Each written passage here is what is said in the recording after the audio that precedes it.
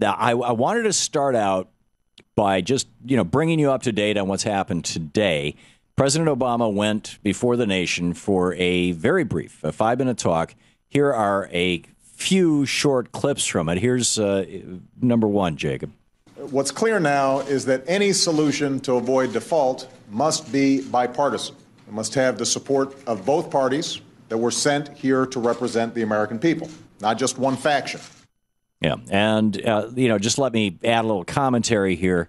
Both the Reid, the Democratic bill out of the Senate, and the Boehner bill out of the House, both of them basically say, we're going to save a whole pile of money, some of it now, with some specific cuts that we're kind of generally describing, and most of it a year or so from now, and we're going to have a commission of 6 Democrats and 6 Republicans, 12 members of Congress who are going to sit in a room, with their cigars and their cocktails and figure out who's going to get hurt.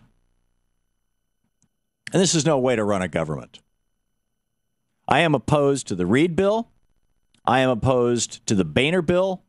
I'm opposed to all of them. None of them ask for a single penny from America's millionaires, billionaires, or corporations that aren't paying taxes. GE doesn't pay a penny in taxes, and Jeff Immelt, the CEO, just announced this week that he's moving his X-ray machine division headquarters from Wisconsin to China. So this is just nuts. Bottom line is, and Dennis Kucinich has laid this out very well. There's a piece over at Daily Kos, where he just lays it out.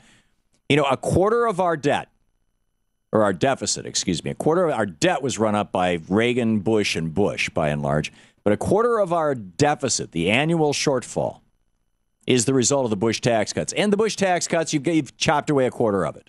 A quarter of it is the result of our wars in Afghanistan and Iraq. And the wars bring the troops home. In fact, if you don't want to let them out of the military, and many of them would like to get out there on the 3rd, 4th, 5th tour of duty, but if you don't want to let them out, fine. Put them to work building bridges or something. But end the wars, and you save another quarter of the total deficit.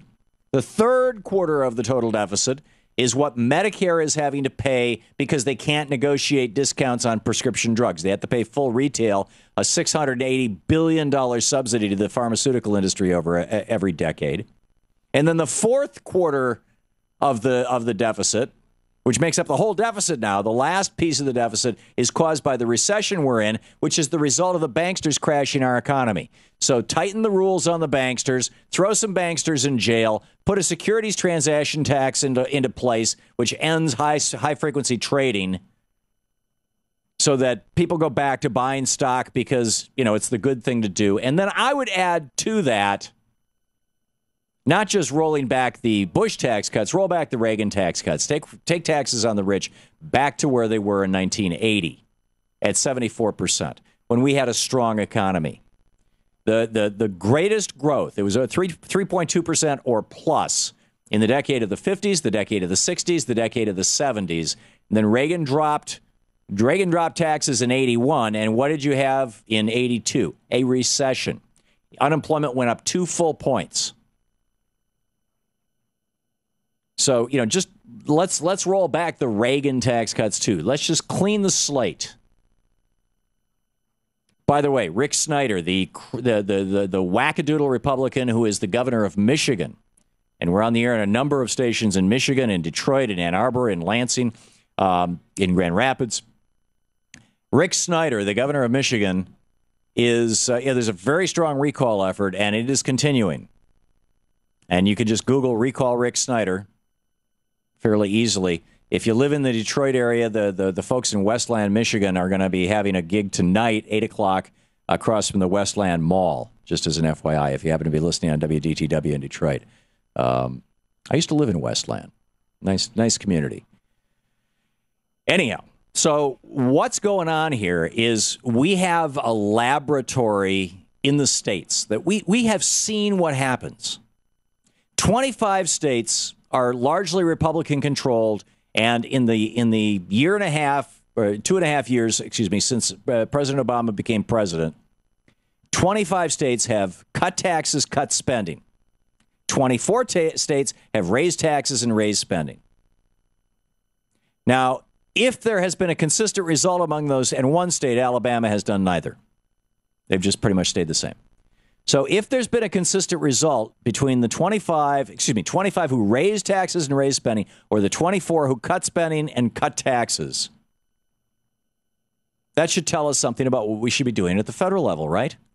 Well, it turns out that the states that raised taxes and raised spending saw their GDP go up an average of 0.5 point and saw unemployment drop.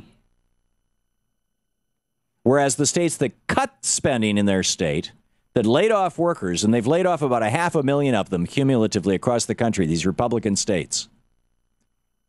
They cut taxes, they cut spending, and guess what happened?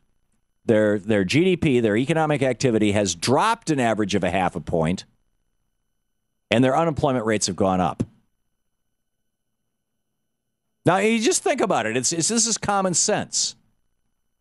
Federal spending accounts for a little over 20% of our total economy. That's jobs. They may be jobs working for the government or jobs working for contractors who are making things that are bought by the government. And the government buys everything from paper clips and staples to computers to, you name it, right? If they, dump trucks, cars, everything. You cut federal spending, what you are going to do is you are going to lay people off. Isn't that insane in a recession? Harry Reid is talking about cutting over $1 trillion out of government spending. He's going to throw us into a recession and probably into a depression. John Boehner wants to make it even worse. John Boehner wants to not only cut what Harry Reid wants to cut, but he also wants to cut into Social Security, Medicare, and Medicaid. This is what the Republicans are all about. And on top of that, he wants to say that this is going to be revisited around Christmas time because this is only a 4 or 5 month extension. It gets revisited around Christmas time when people are really concerned about the interest rates on their credit cards. And by the way, you can't raise the debt ceiling then unless both the House of Representatives and the Senate by a 2/3 vote pass a balanced budget amendment to send it to the states. A balanced budget amendment is Congress's way of saying that they are incapable of doing their own job. It is an admission of failure. It's an admission of, it's like, John Boehner out there waving a flag and saying, we're pathetic. That's what a balanced budget amendment is.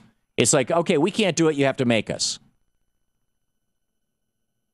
We had less than $1 trillion in debt from the administration of George Washington until Ronald Reagan came into office. And then Ronald Reagan took that $800 billion in debt and jacked it up to $3 trillion, nearly $3 trillion. Just about tripled it. And that's been the Republic playbook ever since. Jude Winiski laid it out in 1978 or 76, one of the other years, in his Two Santa Claus Theory memo. When the Republicans are in power, spend like drunken sailors. The minute you get a Democrat in the White House, start screaming about the debt. They have been playing this exactly according to their playbook for 32 years. And why the Democrats haven't figured this out and pointed it out, and why the American people don't know about it, is an absolute statement of the profound and startling failure of our media. Why are you not hearing about this on corporate media? Why is it that corporate media never talks about Jude Winiski's Two Santa Claus Theory, or the Republican playbook, or what Paul Weyrich said back in 1980 about how he wanted to disenfranchise voters?